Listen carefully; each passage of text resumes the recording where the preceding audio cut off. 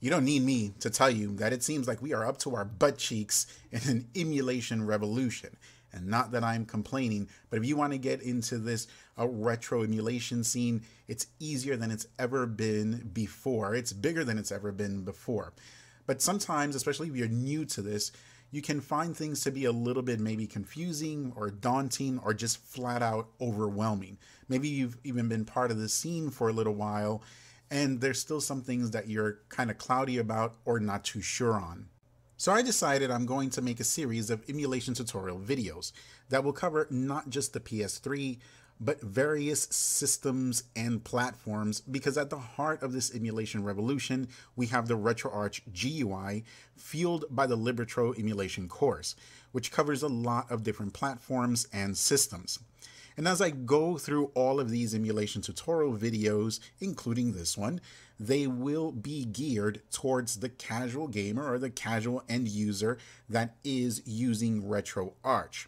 And with that in mind, these first few videos in the series, again, including this one, will be focused on getting you prepared by giving you tips, hints, advice, and general information on setting up not only your ROMs, and we'll be talking about the various and different types of ROMs and ROM sets and all that, but help with setting up your database, your BIOS, your cheat files, your box arts, your snapshots, and other things that in the end will hopefully help you get all these files nice and organized. Because thanks to the architecture of Retroarch, once you set up all these files just one time, you can literally copy and paste them, not just from one system to the next, but across all different platforms that Retroarch runs on with ease.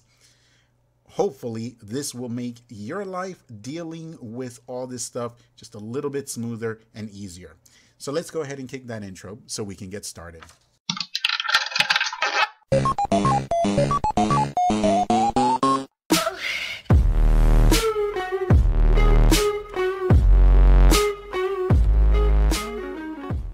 Hey guys, welcome to the video. And I know it's been a little while, but man, this holiday season I got so busy, way more than what I was expecting. I know in the last video I said I was going to make these more often, and then I got like triple busy than I did last year. I mean, it was ridiculous. So yeah, unfortunately, you know, my hobbies and the stuff I wanted to do in my spare time, that all got pushed back. So I'm going to go ahead and try and catch up now with some of it.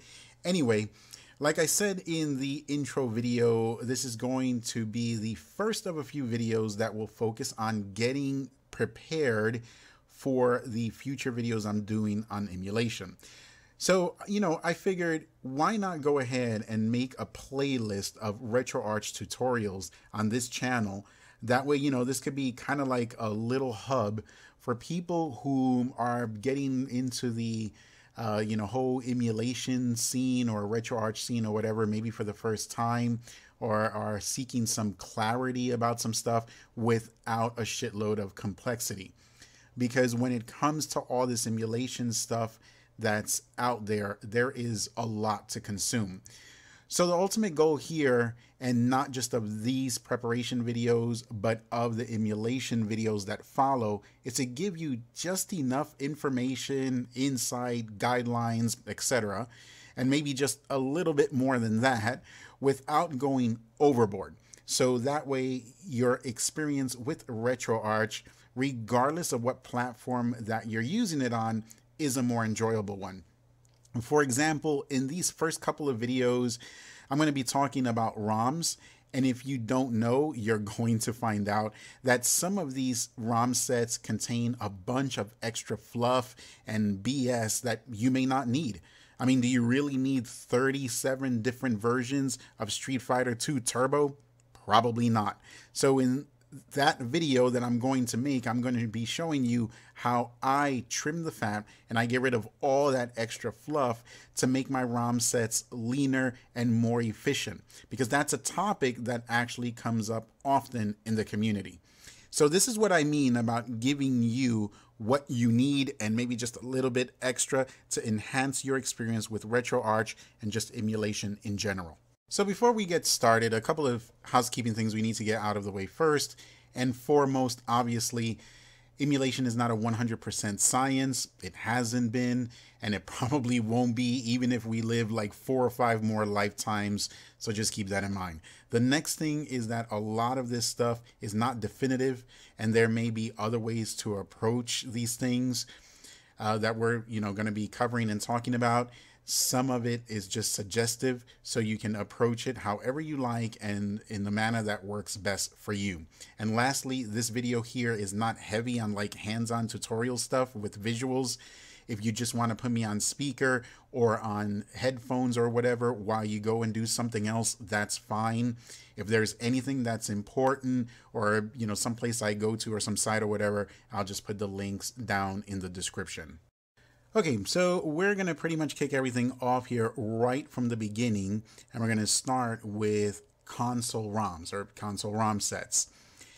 In the next video, we're going to go ahead and we're going to be covering the arcade ROMs and the ROM sets, for the arcade emulators. But for now, we're going to focus on the consoles. And when I say console, of course, I don't mean just the consoles. I also mean the retro handhelds as well. So we're talking about, your Sega Genesis, your NES system, SNES, Sega Master System, your Ataris, your various Game Boy handhelds, Sega Game Gear, and so on.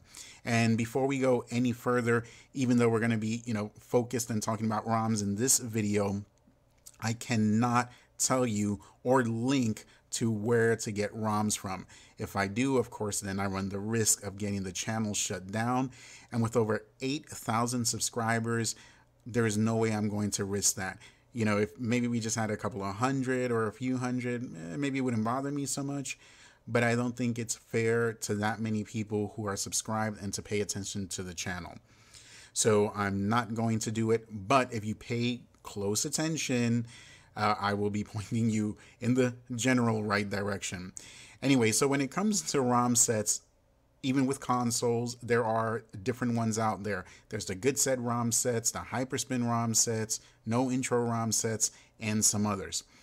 The most popular ones and the ones that are best to use with Retroarch if you want to get the most benefits, and the way Retroarch was pretty much designed to be used for, are hands down the no intro ROM sets. That's what you want. So when you're looking online for, let's say, your Sega Genesis ROM sets, you want to look for no intro Sega Genesis ROM sets. If you're looking for SNES, then no intro SNES ROM sets, or no intro Super Nintendo ROM sets. That's what you want to find. And they're out there, they're everywhere. Of course, not every console or handheld will have a no intro ROM set. I think Atari doesn't have them, but most do, especially the popular systems. But even if they don't say that they're no intro, there's a chance that they will be even by default. And if you're thinking you're missing out on something because you're getting the no intro ROM set over the good set or the hyperspin or whatever, that's just the style of the ROM set. It's just a way that they were put together, in a way that they were named. You're not missing out on, any performance or any graphics. You're not going to be missing out on games or anything like that. Trust me. Oh, and before I forget, we can throw into this mix of console and handheld no intro ROMs Neo Geo as well. Since Neo Geo doesn't have its own standalone emulator, people usually forget that it was a console and they just associate it with arcade, but it did have its own console. So you can look for no intro Neo Geo ROM sets as well. And I also want to clarify before we move on, we're focusing on console and handheld ROM sets. We're using the term no intro for those types of ROM sets, not to be confused with the arcade ROM sets, which use different terminology, such as merged, split, and non-merged. We'll get to that when we cover the arcade ROMs and ROM sets in the next video. Oh, and one more thing. When it comes to console and handheld ROM sets, don't be looking for numbered ROM sets, because that's an arcade ROM set type thing. With MAME and FB Alpha, those get updated frequently, and so they have numbers attached to those ROM sets. That is not the case with the console ROM sets. If you find a console ROM set that's, a no intro one that's like 2 years old, chances are it's the exact same thing as one from like 10 or 12 years ago. So yeah, the numbers thing doesn't pertain to the console ROM sets, just the arcade ones.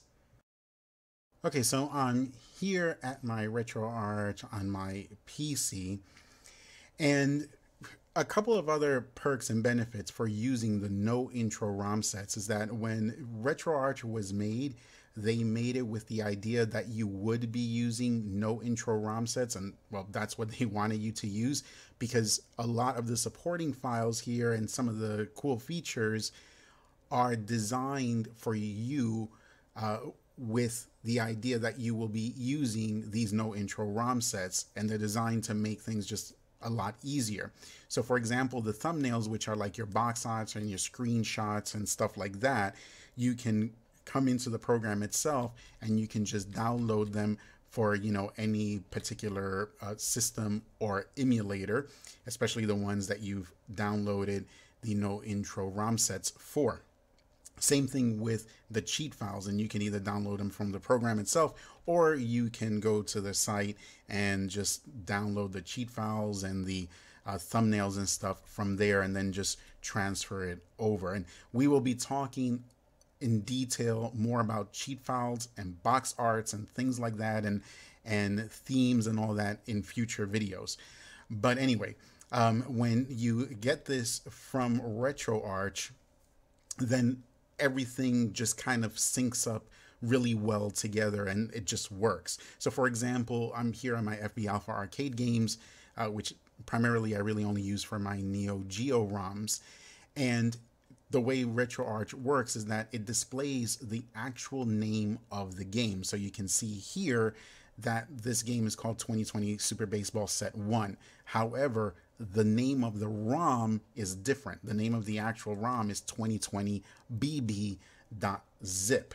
So this is important because in order for these files to work, in order for the thumbnails like the box arts to show, for the screenshots to show, for your cheat files to work and things like that, all of those files have to be named the way the game is named in the no intro ROM set, not the name of the ROM. So if this box art was called 2020BB, it wouldn't show. If this had a cheat file and the cheat file was called 2020BB, it wouldn't work.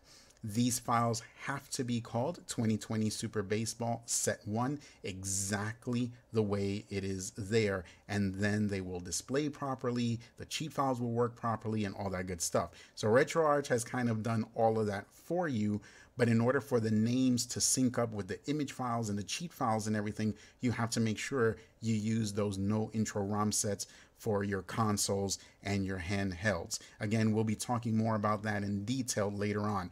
But this is, a pretty big perk for those who want to, make their RetroArch look nice by displaying these different thumbnails. And if you want to use cheat files and things like that, yeah, this is all set up for, you to use and be really easy as long as you get those no intro ROM sets. All right, so that's pretty much it for now, guys. In the next video, we will be covering the arcade ROM sets and going over all that terminology and stuff. And then in the one after that, we will be focusing on BIOS and cleaning up some of these ROM sets from all that extra fluff and stuff that you may not need. And down in the description, I'm going to put some of the videos I'm going to be working on in this big emulation series. We're going to show you how to set up RetroArch, not just in PS3, but across other platforms, how to use some of the key features here, even how to make your own themes like I have set here, and your own icons, as well as even setting up things like your own columns. Like I have a set of Super Mario World hacks, and it's, in their own folder, and I didn't want it to get mixed in with my regular Super Nintendo games that are here. So I set it up so that way they have their own column. It even has its own name here, and everything works properly. And so all of that and a lot more stuff. Anyway, guys, thanks as always, for watching. Don't forget a thumbs up. I hope you had a great Christmas and even a better New Year. Stay safe, and I will see you on the next one.